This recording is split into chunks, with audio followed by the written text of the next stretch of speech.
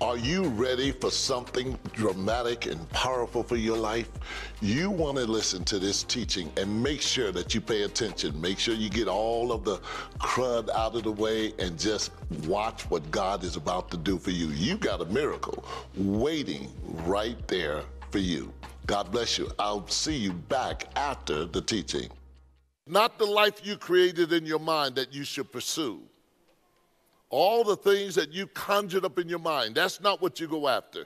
You go after the reality of the faith life to fulfill that purpose. Whatever God has placed in your life, whatever dream he's given you, not the dreams you have, but the dream he's given you, the thing that he's placed in your heart, the thing that has nothing to do with your personal gratification, you know it's got to be the Lord because you don't want to do it. But it's better for you because he knows what he's building in you. Yes, glory to God. So it's not the life you created in your mind that you should pursue. It's a God life that God created that you step into. You walk into that. You don't have to do any work to walk into that. Just simply walk in the Lord. Just simply obey his word. It's important that you and I know and understand that God gave us three basic positions: sit, walk, and run. And those three positions you will see throughout the New Testament. We run the race, that's essential. But before you run the race, you got to learn how to sit. And before you learn how to walk, you got to learn how to sit, because the next thing, from sitting, you learn how to walk. You're seated in high places, but you got to value the seat by which God has given you. Don't measure your seat compared to the person next to you. Don't say his seat looks bigger than my seat. His seat looks prettier than my seat. Her seat looks more wonderful than my seat. Her seat looks more comfortable than my seat. Be happy with the chair that you're sitting on because it's been developed so that it can carry the weight of your behind. And the church said, glory to God. So these four keys to unlock spiritual successful living is critical to how you will adapt to unforeseen challenges and sudden attacks and forces that are undetected. And so resilience is needed to quickly snap back into your God shape after you've been knocked off center. Now, I remember when I was playing football one time, and I was hit unaware of the person coming at me. And I didn't realize or pay attention, although I knew the rule of the game. I'm in the field, and while my man has the ball, I'm open for an assault. And that guy can come and hit me even though I'm not real close to the play. And they can somewhat call themselves blocking me. Now, it may not be the same rule as it is today, because when you get blindsided, and you're not anticipating the hit, that's when it's the most difficult. That is what made Pastor Bennett quit playing football. He got hit one time, and he said, this is not for me.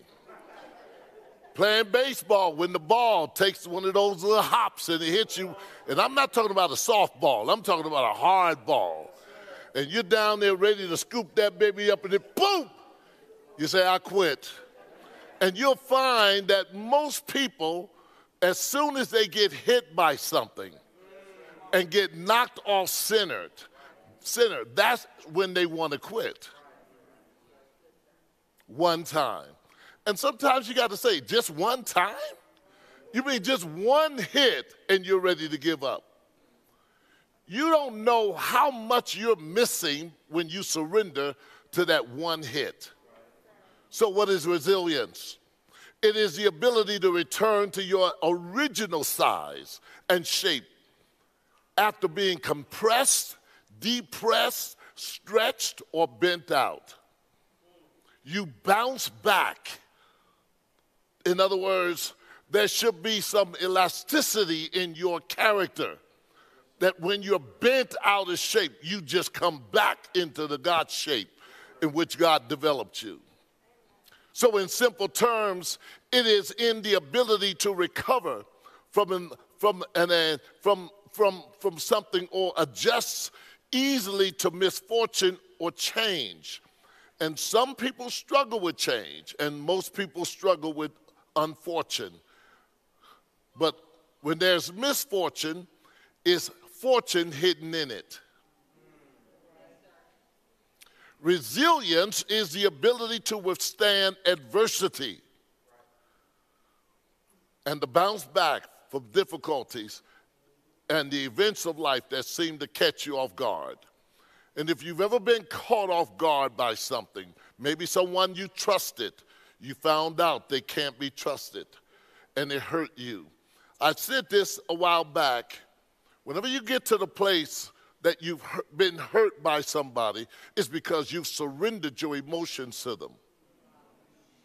So whatever they did, their attachment to your emotions caused you to get out of motion. That's when you quit. There's no more motion because life is about movement. If there's no movement in your life, we know that one thing happened. You're dead. And you can be dead to your future because you died in your past. Oh, I wish I had somebody that can catch this. So being resilient does not mean that you'll never experience stress or emotional upheaval or suffering. Resilience involves the ability to work through emotional pain and suffering. And you're going to have that in life. Pain is inevitable, but suffering is optional. I don't have to suffer after I've experienced some pain. I don't have to. I don't have to keep wearing it as if I can drag that into my tomorrow. It's my choice. Pain is inevitable, but suffering, beloved, is optional. And those who cannot spiritually and psychologically and emotionally adjust while easily capitulating to things, if they cannot adjust to things mentally and emotionally, I can tell you one thing, that because of their inability to mentally and psychologically and emotionally adjust to certain things, they're going to be left right where they cease to make an adjustment. Yes, sir. That's why they get stuck. Look at your neighbor and ask him, are you stuck anywhere? Because I want to get you unstuck, because some people are stuck at what somebody did to them. They can't go on beyond that point. Even though they've gone 5 years after the fact, they are still emotionally attached back there at the point of being distraught. And this is why it is not good to be in a relationship while you're focusing on getting over your own brokenness, because you most likely won't have the strength for both of those. You won't have the ability. You suffer with the equilibrium and knowing how to adjust, dealing with your own brokenness, and also trying to develop a relationship. That's just the truth. And this is why it's not good for people to just say, I'm going to go into this or meet this person. You have to learn how to pick your battles. Or else people will bring their battles to you, and you'll find yourself on the battlefield that you're not assigned to. And the weight that you'll be dragging around every day and every week, and people say, what are you going through? Everything's okay? It's not even your stuff. You done got involved in listening to somebody else's junk, and it's dragging you down. How do you let somebody else's junk drag you down? How do you let their problem with their relationship affect your relationship? I don't know. So knowledge and information can change a person, but only the Spirit of God and the Word of God can transform them. And if people are not willing to at least do what is required to change, at least the minimum, to do the minimum that is required to change. Leave them to themselves. Honestly. Let them do whatever they're doing. How much is wasted in contemporary Christianity while counseling people who are not willing to change? Or they're not open to transformation. You can preach the word, they'll say, yeah, I know. You can talk about the principles of God, yeah, I know, but anytime you stick your butt in something, that's going to be an issue. You are canceling out everything before the but.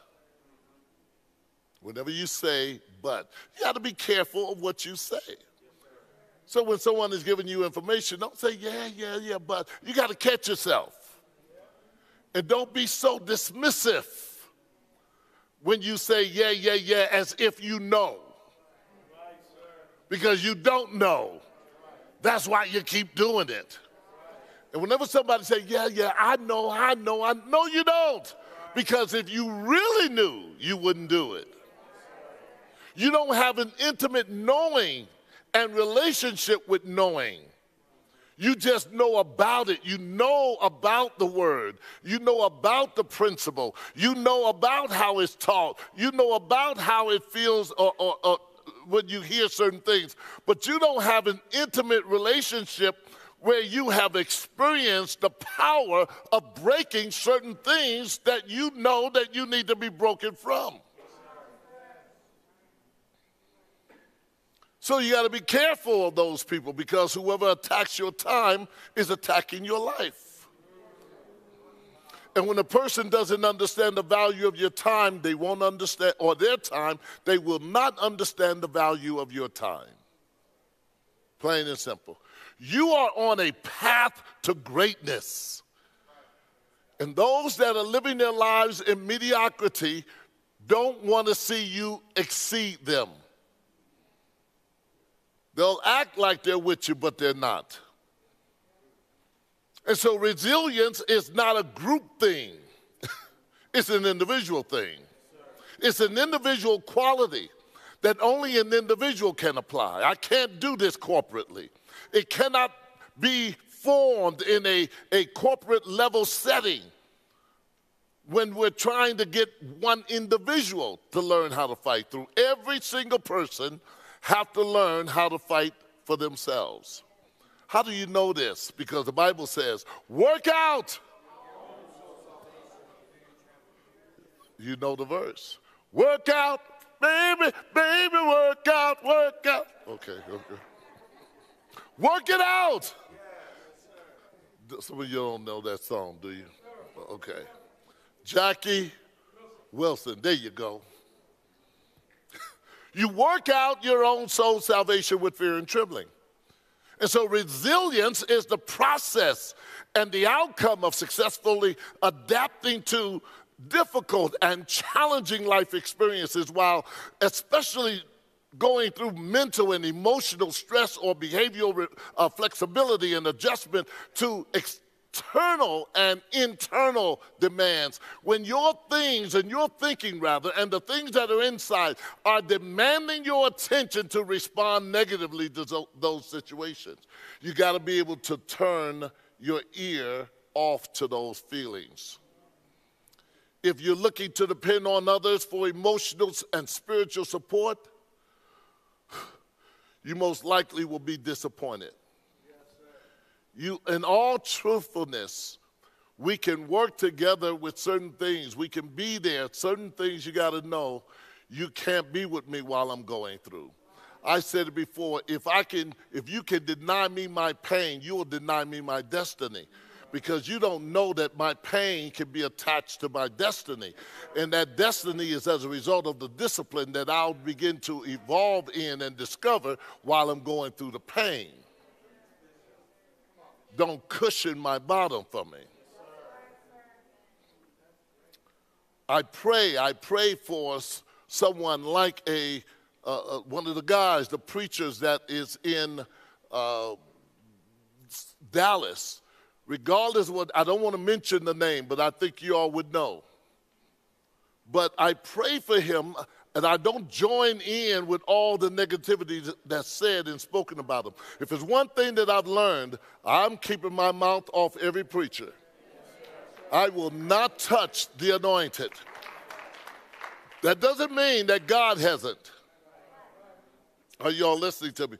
And I can't recall seeing things as devastating as I've seen concerning videos and conjured up videos of him being naked or whatever the case may be with a Diddy or whatever, and I'll say his name because I don't do Diddy. But anyway, I just some of the people are like, what does it mean? Don't do Diddy. You'll find out. But when it comes to the preacher, I'm not messing with it. Even though I'm a preacher, I know the importance of it because if I put it out there, it's coming back to me. Are y'all listening to me? Whew. Look at somebody and say, don't mess with the preacher. I don't care how jacked up he is God's responsibility. All I would do is show you the actual truth and the Bible, and you decide after that. Glory to God. But don't let their junk become your emotional trauma. You're not even there. You're not even a part of it. So don't let someone bring you in and say, have you heard? I don't care. It doesn't matter. I'm just pray for them and go on about your business. So like I said, if you're looking for emotional support, you're going to find spiritual support. Some of those people, your loved ones won't be there. Some of your loved ones that are living in other places, they wouldn't come and fly to El Paso if you were laying in the hospital close to death. But they'll be so quick to say how much they love you. We're praying for you. I'm about to die. Yes, I can imagine how, when you got certain things and all of a sudden your time has come, you want people to believe you and that you're innocent, even though you're guilty. Right. Yes, sir. It was so funny. And I have a homie that, he's experiencing some trauma. He's in jail now. And he was in an interview. And he was trying to prove that, hey, he wasn't having sex with young girls. And he said, somebody said I hog-tied somebody. He said, I don't even know how to hog-tie someone. I said, man, maybe he's telling the truth. Being a city boy, you don't know how to hog-tie anybody.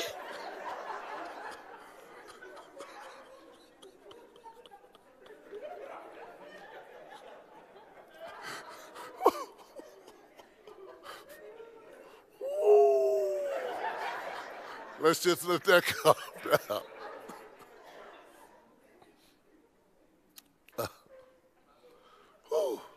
Watch those that you enter into battle with. Yes, sir.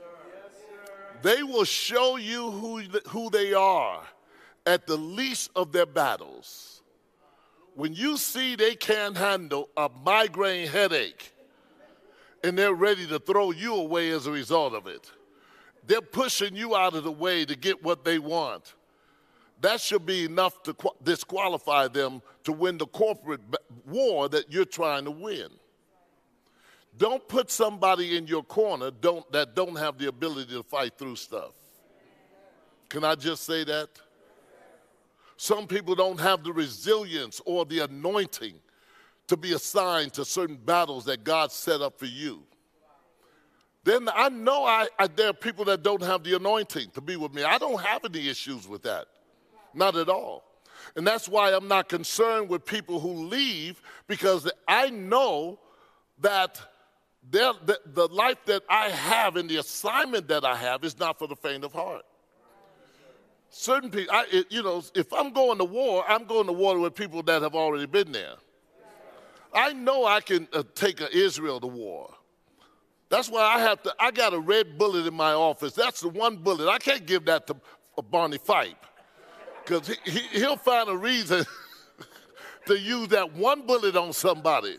As soon as he says, sir, we're going to war, good, can I have my bullet? No. When you know those who are assigned with you, it's because they have some history with you in battle. They fought through some stuff with you in battle. They stayed the course with you through some of those battles because those battles weren't just yours, they were theirs too. Because it's not just where I'm going, it's where all of us are going. We're all in the same boat. And so you got to be careful. It's like Naomi and who had 2 sons. And they were married, and they both died, leaving their wives to themselves. Both of them, the women were Moabites. They had the opportunity to stay with Naomi. But when Naomi's sons died, they didn't realize that there was an assignment for Boaz that only could qualify for one spouse. And the test is in the resilience, not in the tears. How many of you know people will fake the cry out like, you know, they're fighting with you or they've been through or it matters to them? Well, I want to show you something out of Ruth, the 1st chapter, the 10th verse. Now, you know, don't forget, those 2 Moabite women were Oprah and Ruth, not Oprah Winfrey, but another Oprah. Ruth, the 1st chapter, the 10th verse, it says, and they, Oprah and Ruth, said to her, talking to Naomi, surely we will return with you to your people. Who said it? They both said it. They both said it. How quick are we to say, oh yeah, I'm with you, I'm with you. They both said it. But when Naomi said, turn back, my daughters. Why would you go with me? Are there still sons in my womb that they may be your husbands? She was telling them, you don't have to go with me. I know, go back to your people and to your God. But in the 14th verse, we found out who really had a desire to stay. And in the 14th verse, it says, then they lifted up their voices. How many of them lifted up their voices? The 2 women. They lifted up their voices and wept again. And Oprah, like Judas, kissed her mother-in-law, but Ruth clung to her.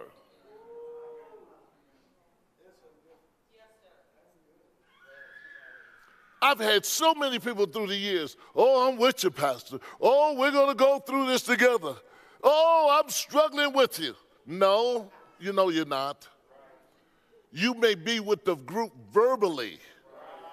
You may shed some tears, but you're going to say, but I got to take care of this over here first.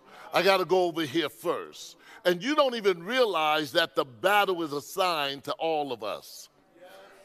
The Bible says in Romans, the 12th chapter, the 9th verse, it says, let love be without hypocrisy. Abhor, that means to detest what is evil. Cling, hold tightly to that which is good.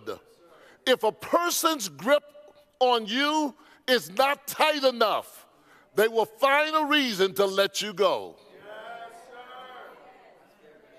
Can I help you with this? If they are holding you loosely, they don't want to go all the way.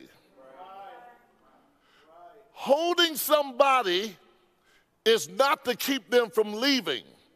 Holding them is to keep them close to you. You don't hold close, you don't hold tightly when they're leaving. You're holding tightly while they're close to you. The only time you want to hold tight is when they decide to leave you. And that's where people start going into emotional difficulty because they can't stand now being alone.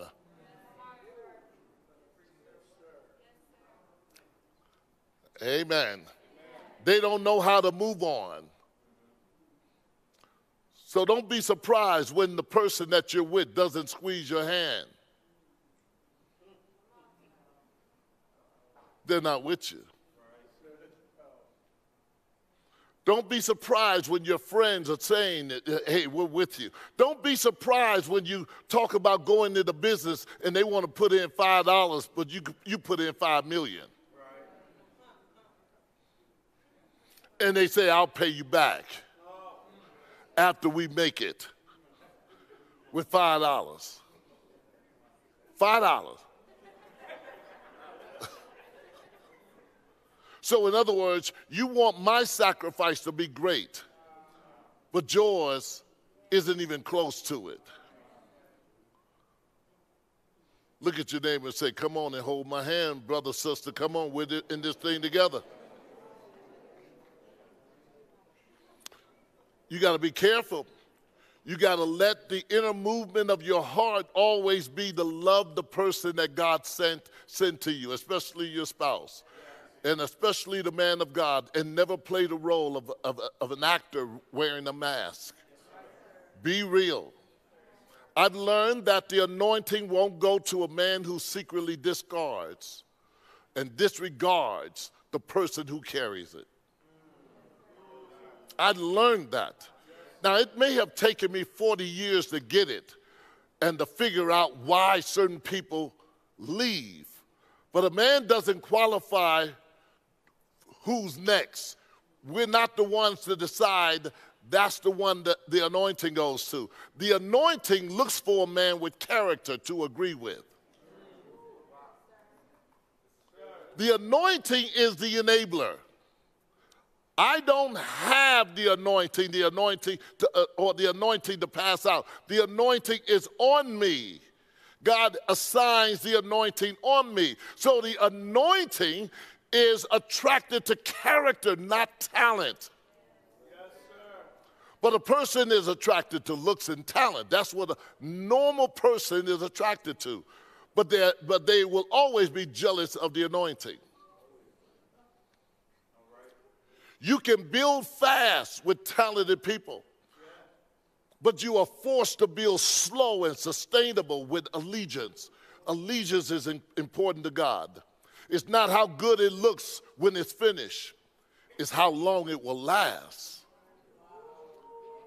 When you find relationships lasting throughout the years or until death, that is because something went into the foundation, not just the structure, but the foundation to stabilize that relationship so that no matter what they went through, the shaking didn't shake them apart.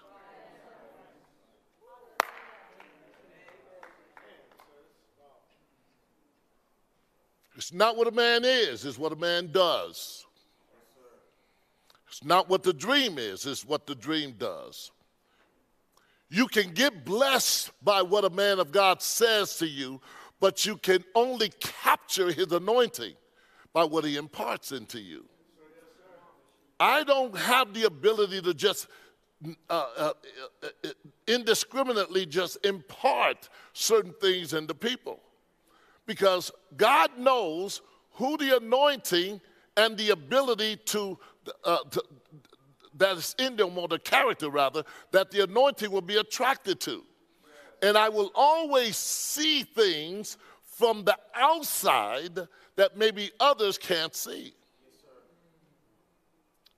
Paul said, I long to be with you, that I may impart some spiritual gifts so that you may be established.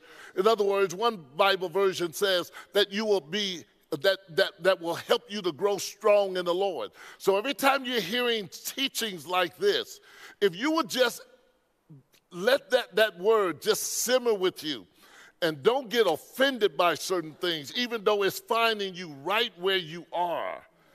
And you know it can be areas of your struggles and lack and areas of insufficiency and areas of insecurities. If you won't get offended, you can be prepared by God to go further in life.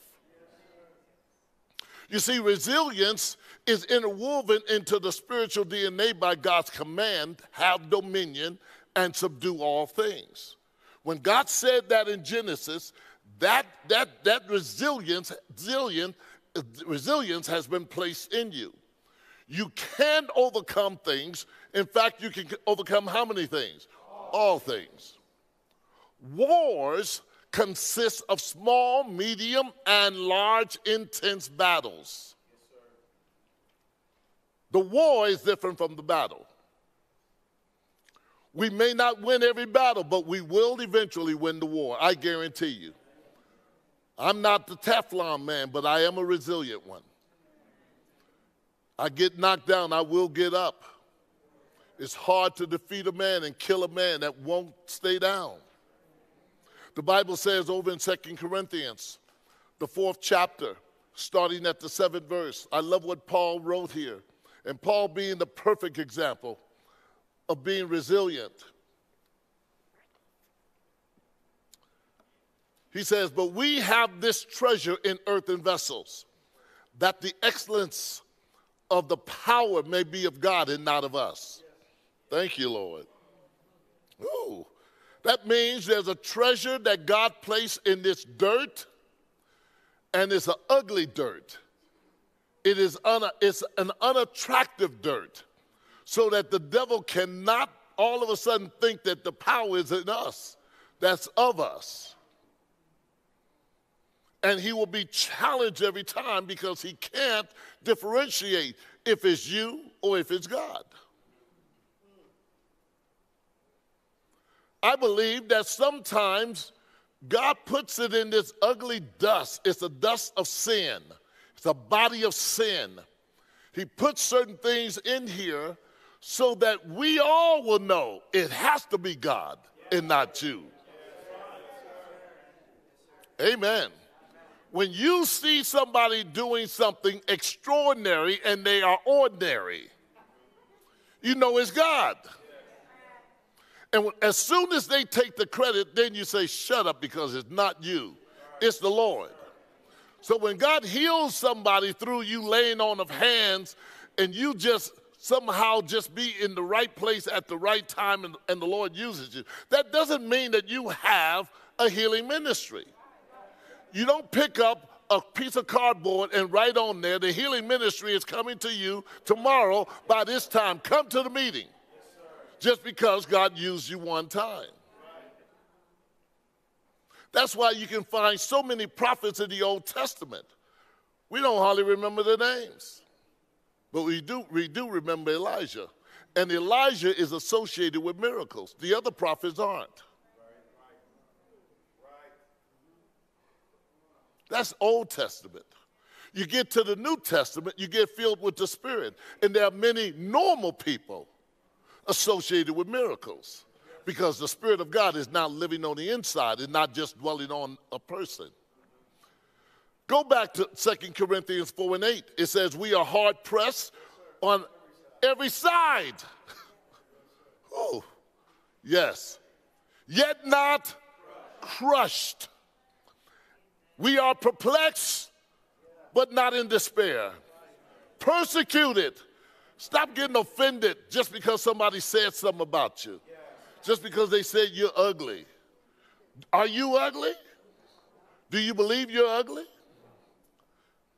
In fact, I do not believe that there are any fat people, skinny people in heaven.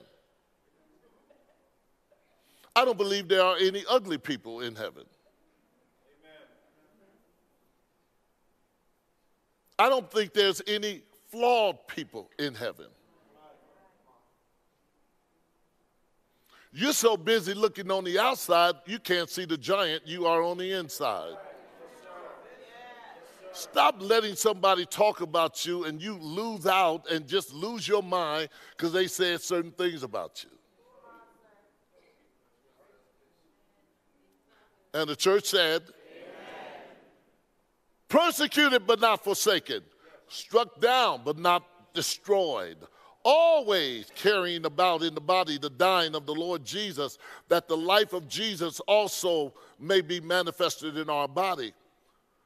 Glory to God. For we who live are always delivered to death for Jesus' sake, that the life of Jesus also may be manifested in our this mortal body. His life, that resurrected life, is manifested in this mortal body. So then death is working in us physically, but life is in you spiritually. Glory to God. And the 13th verse says, and since we have the same spirit of faith, according to what is written, I believe and therefore I spoke. Yes, sir. I believe and therefore I spoke. I believe and therefore I spoke. My thing is, do you believe what you speak? I believe what I believe and therefore I spoke. We also believe and therefore speak, knowing that he who raised up the Lord Jesus will also raise us up with Jesus and will present us with God, or with you, for all things are for your sakes, that grace, having spread through the many, may cause thanksgiving to abound to the glory of God. And therefore we do not lose heart. We do not lose heart. We do not capitulate. We don't throw in a towel. We don't say, woe is me. Even though your outward man is perishing, yet the inward man is being day by day. You need a daily renewal in the inward part. You need a daily renewal in your mind.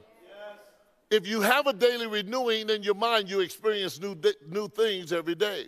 The Lord said, I will do a new thing. Glory to God. Ooh. The last verse says, for our light affliction.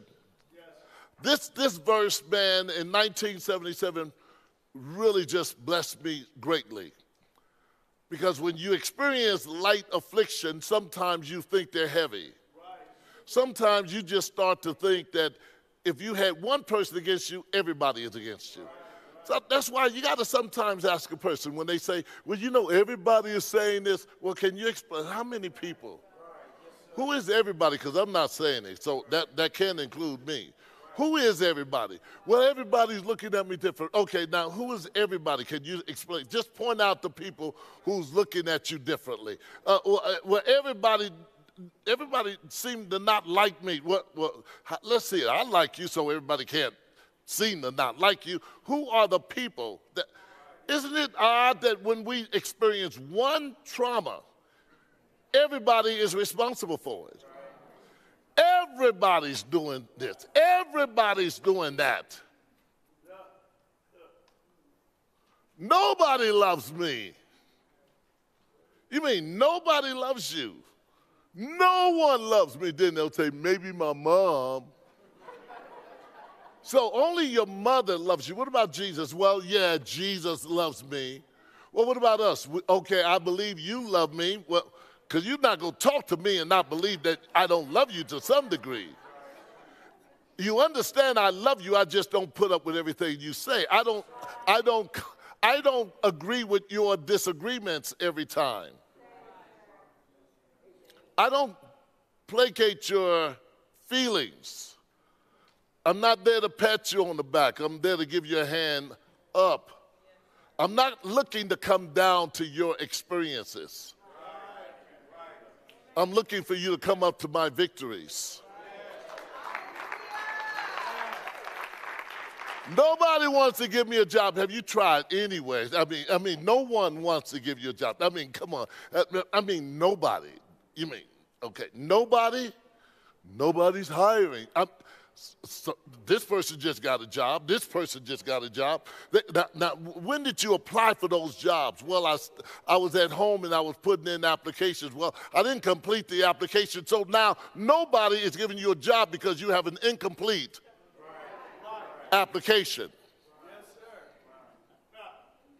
Can you just admit and say, I'm too lazy to just go out there and trust God? Those are light afflictions. And the Bible says they are but how long? A moment. You act like it's an eternity. It's a moment. It's not forever. It's not even during the course of a whole 24 hours a day. Your light afflictions, you actually only experience them when you think about them. The other times while you're watching television, you're not even going through them. Y'all didn't catch that. You're not even going through your difficulty while you're watching television because your mind is somewhere else. It's until you start focusing on the issue that all of a sudden it becomes a major one. Look at somebody and say, he's helping me. And say, I don't know about you, but I'm getting something now. So reacting with resilience to challenges, it fosters personal growth, mental strength, and emotional stability. And when you find people that are emotionally stable, you can have a good relationship with them because they're not up and down all the time. And good, healthy, emotional people aren't always in your face. Ding dong, what are you doing today? I'm trying to stay away from you. That's what I'm trying to do. Why is that every time we come together, we got to hear your problems? Can we come together and talk about joy, peace, long-suffering, gentleness, goodness, meekness, faith? Against there is no law.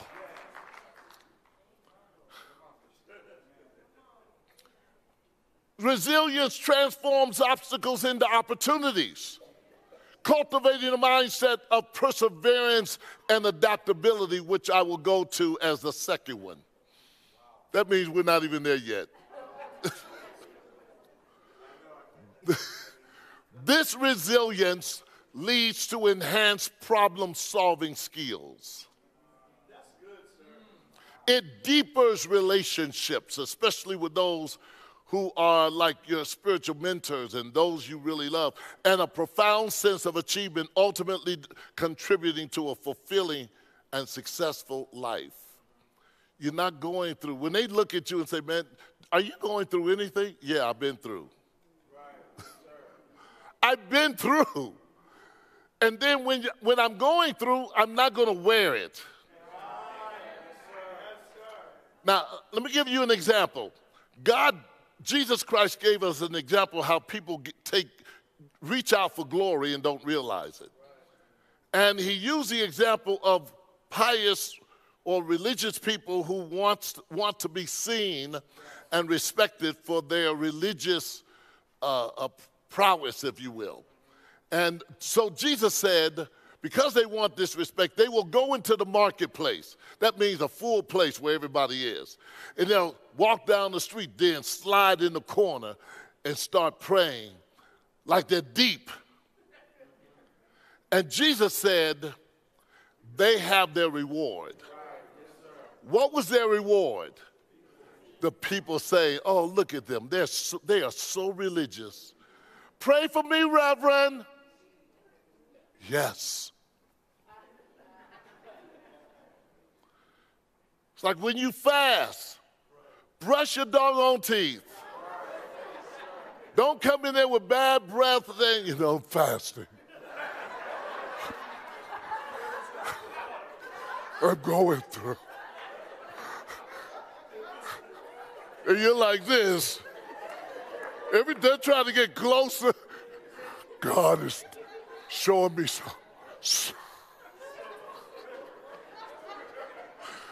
so many revelations.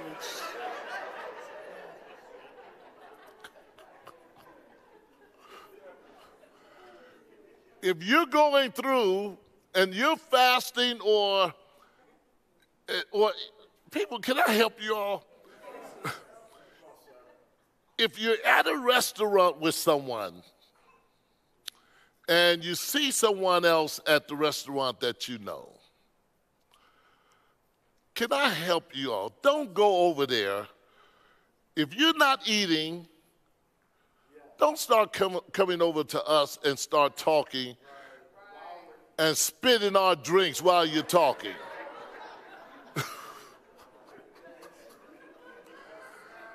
I'm just seeking God right now. Reverend, I just want to let you know I love how you speak.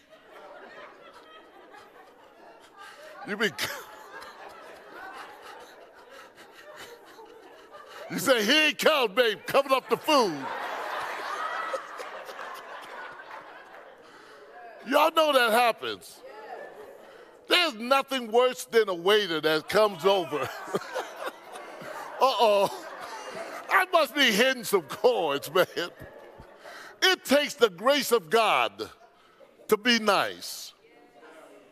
My wife knows I would take my drink as soon as they're coming and slide it as far away from them as possible. Because I don't trust them. And they are so quick to just, especially when you know you saw drops of slob just right. And they act like they didn't do anything. And then some of them like, oh, I'm sorry, I got that. Do like this. Let me get your food for you.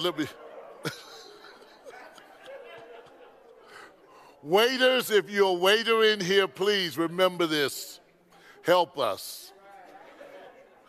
My wife cannot stand sitting by where the kitchen is.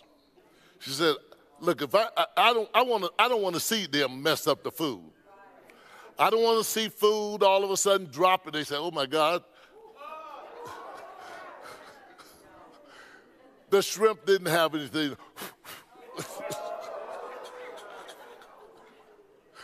That's why I tell them, in a heartbeat, you got to know I'm fast to say. And my wife is like, no. I say, no. They'll say, we'll go ahead and make another plate. No, thank you. Appreciate it. No. I appreciate it so much. Oh, please don't. No, don't bother yourself. No, I understand about restaurants. No, don't worry about it. Take the plate, please. Take the plate. And I'm watching my wife. You gonna eat that? You know I just sent my plate back. Let me get back to the word. That was an intermission for deliverance. Resilience plays a major role in all four keys to unlock spiritual, successful living. Yes, sir. You're more than a conqueror through Jesus Christ who loves you. Live like one. Yes, sir. Yes, sir. Don't think that all of a sudden that you have to pretend to be weak just to show someone that you're on their level. If I came to you, I want to see you going through if I'm not going through. You're my inspiration. So your lifestyle and your behavior has to be a true reflection of the life of Christ, or else you need a real, true transformation. You got to be born again. Sunday, I started with the principle, have faith in God. Today, I'll go with number 2. At least you can get the title and just get a little bit. Perseverance, or persevere to keep moving no matter what.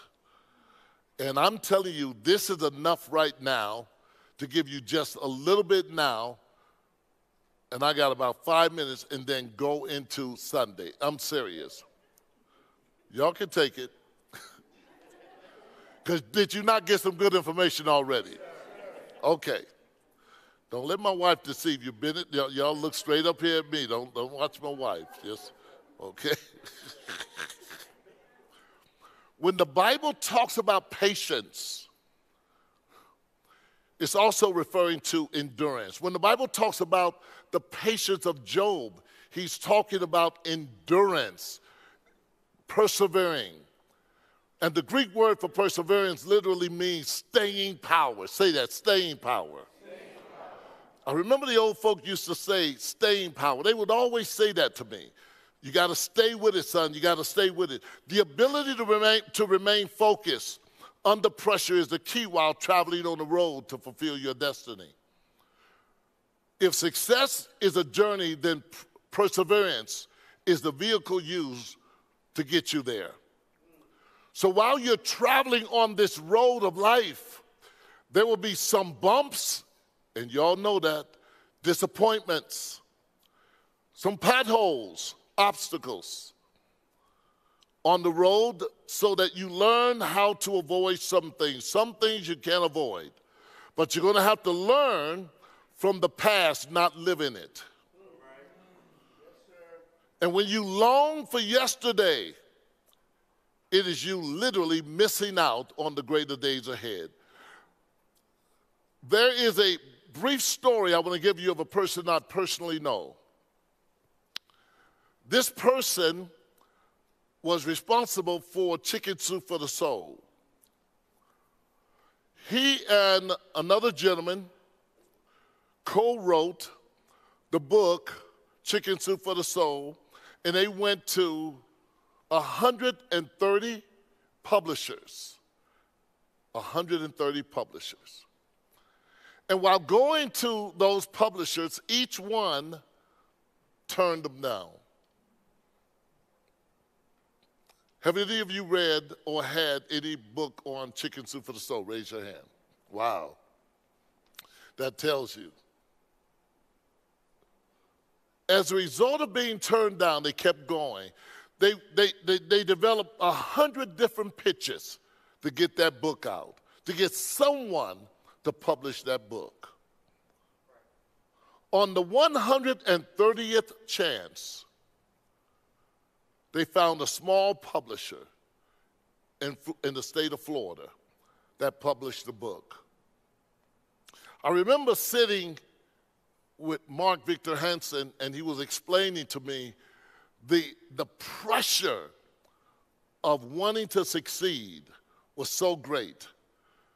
And what he was coming up against, what they were coming up against, and that every time they went out trying to find someone, those struggles just became bigger and bigger and bigger. He said he got so close to wanting to quit. Anybody know what I'm talking about? But he said they kept persevering. They kept going.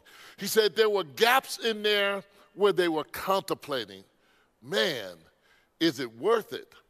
And they found one publisher before the final one that said, who wants to read a book about 100 illustrations about somebody living life and going through struggles successfully? Isn't it odd that people will always find that what you believe in, they don't quite believe in? And yet you're depending on them to believe your dream. They kept on going. The 130th opportunity, they found the person. They published it. There are now 250 Chicken Soup for the Soul books. They have sold over 700 million copies of the book, Chicken Soup for the Soul. That's a lot of books. They're approaching 1 billion. Imagine this. Had they quit on the 129th opportunity, look at what they would have missed out on. The devil will wait for you to get at the threshold of your greatest breakthrough. And he knows that because you're so close and that God has already dispatched angels and he can see in the spirit because he is spirit. He knows you're so close to it. He will push as much on you and put as much on you and fight you and fight you and fight you until you give up or you keep on moving. Perseverance is the foundation for why the body of Christ succeeds. Had they not done what they needed to do and had not believed fully in what they believed in, they would not have become the millionaires that they are today. My question to you is, at what point had you quit that you didn't realize that it was the next thing that you were going to encounter that would have brought you your greatest victory? Where did you quit? Where did you give up on your child? Thinking they're only failing, they keep on doing this, they'll never make it. That's where the devil wants you to stop, because when you stop, he keeps moving and he keeps destroying that person's life. How many of you have quit right when you're at the point of your marriage turning around and being so great? Just think about it. Pastor Bennett is here. He's quick to tell you, he and his wife, even though they're like 45, 46, 47, 48, whatever, somewhere along that line, the enemy never wanted them to see the age they're at now and still being together. In fact, the devil showed her a picture of her being divorced from her husband as soon as the children graduated. Now, people, that's a real episode, because you can have in the back of your mind at what time you scheduled to quit. Y'all know what I'm saying is true. You can say, soon as this is over, that's when I'm just going to walk away from it. Soon as I get this together. And so, this is why some people, they're just waiting for things to come together for them to walk away from you, or to walk away from your business, or to walk away. Are y'all catching me? And God doesn't look at that favorably. That's why they'll quit and find that they quit at the wrong time. We were going through where people were suggesting and thinking that the church should close down.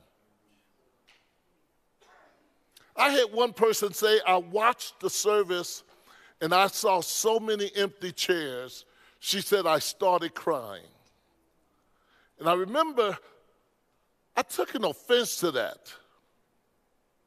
Not in a way where I attacked them, but I took an offense. Like, how dare you have the feeling to think that just because of the way things look, it's a sign to give up. I said, we're still going. And I said that we're going to keep going. And you know what God does? This is why he said to me years ago, all of those that are not with you can't stay. And those that are with you can't leave you. They have an assignment to you, and they don't know the full repercussion that their blessing is attached to your mouth. And son, because you kept going through, I'm going to reward you. Let me tell you, when the other people left, this is not a play story. Some of you know, it just took a couple of people to leave. And God said, now I can bless you. You will say, what? You mean to tell me they had that much of a hole spiritually that it kept a lid on the growth? Since they've been gone, we've gone over $1 million more annually. 600 people more coming since they left. Sometimes you got to applaud when people leave, because God is saying they just made room for 100 more people. Every one person leaving, God said, oh, whoo. So this is how you got to see things. Perseverance is the key. And when you get to that place, oh, man, you'll say, God, thank you for doing what you're doing. Thank you for, it's like someone say, man, thank you for just staying the course. I've heard people more say that in the last few years. Thank you for staying in El Paso, because I didn't want to stay in El Paso. I'm from Chicago. I said, I want to go back. And God said, no, you ain't going back. I said, I want to go back. He said, nope, you're not going. I'm so glad I stayed. He said, son, if you'll stay, I'll bless you. And I'm glad I stayed, because if I had not stayed, I would never have met my wife and been married over 30 years with her had I left.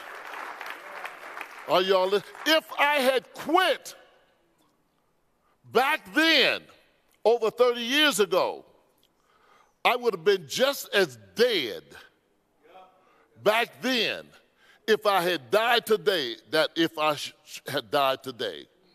I could live on, but I'm dead.